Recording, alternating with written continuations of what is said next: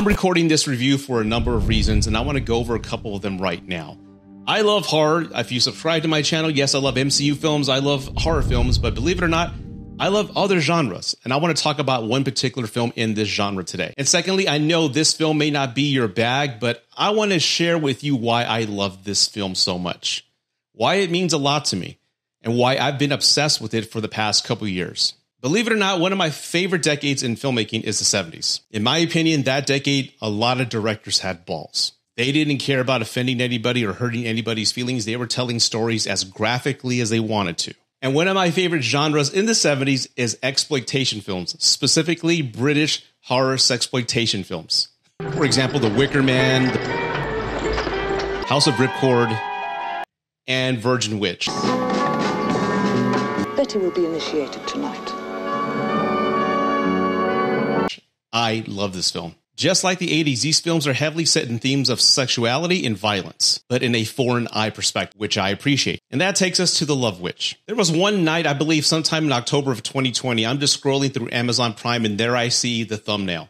And first off, the vision is beautiful and striking because it just felt very foreign and very old. I'm like, what is this film? Is this something made from the 70s, 60s? What is this? I love that genre. Let me take a look at this. And as the film starts, I'm a little confused. I'm looking at it. I'm thinking, wow, they did a great restoration job on this film, thinking it was made in the early 70s. And once I got past that, I'm like, no, it looks new. This feels like a Tarantino film. And from that moment on, I was hooked. Now, what is A Love Witch about? It's pretty simple. Elaine, a young, beautiful witch, is determined to find a man to love her. To help her in her quest, she actually makes spells and potions and picks up men and seduces them with these spells. But some of these spells are a little too strong, and a lot of these men in the film have never confronted true feelings of love, so I love the contradiction there. And a lot of them end up dying. The film is written and directed by the amazing Anna Biller, who's also the director of the short film A Visit from the Incubus.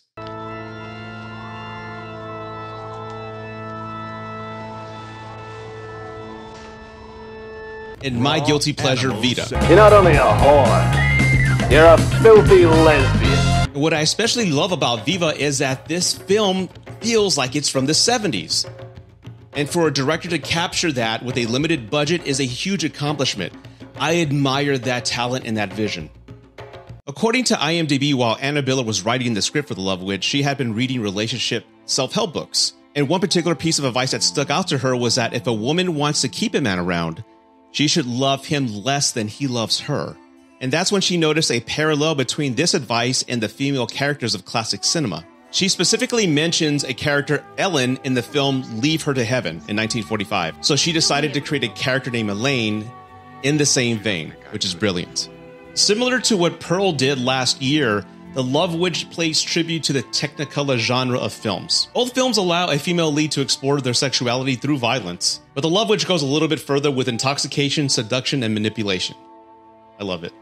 There have been many women to claim that this is their female Joker, though the circumstances are not identical, but it's a person who's been taking advantage of other people and now is turned evil. And you root for them. As a man, I have to say that I find The Love Witch thought-provoking, seducing, and intriguing. And I totally credit Anna Biller for doing this because once the film starts, I couldn't take my eyes off it. It's shot in an old-fashioned way, and it stands out and it's incredibly beautiful when you compare it to what we've seen over the past 20 years. There's nothing that looks like it. And one of the major things that I appreciate about this film is that it explores the gender roles and power dynamics between men and women and flips it.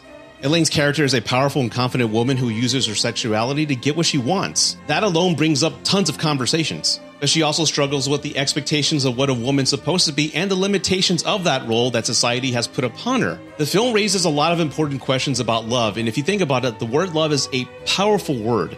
And we have to be careful sometimes with who we say that to and when we say it.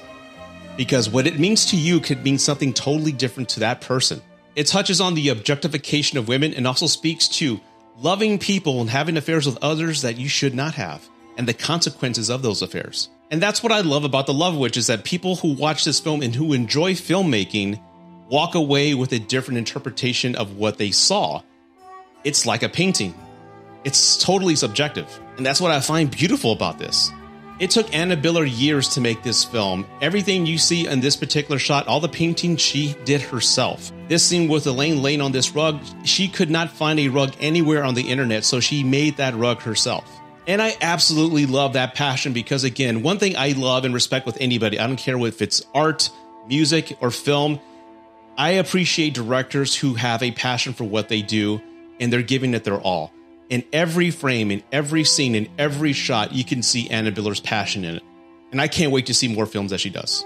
And I can't continue the review without mentioning the beautiful Samantha Robinson. My God. In the classic Hollywood style of beauty, she owns every cell and every frame of this film. Her performance is so amazing, the New Yorker ranked her 29 in the best performances of the century. And I see these male characters who fall for her in the film, and I'm like, yeah, I would have too. Yeah, I would have died, but so what? I'd be fine with that. You sympathize with her because of her pain in her past. You don't justify her actions, but you understand?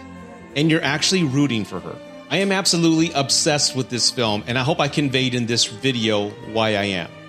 It's just a beautiful film to watch from a filmmaking standpoint. If you love filmmaking, if you're a fan of film, setting up a shot and looking at the background and just looking at absolutely every detail that Anna Biller executed to make this film, it's a beautiful thing to watch and a beautiful film to see. While it's not for everybody, if you're into that type of genre and if you're into filmmaking itself, I highly recommend The Love Witch. It's one of my all-time favorite films. And I hope you enjoyed my review on The Love Witch. Like I said, I've been wanting to do this, oh my God, since 2020.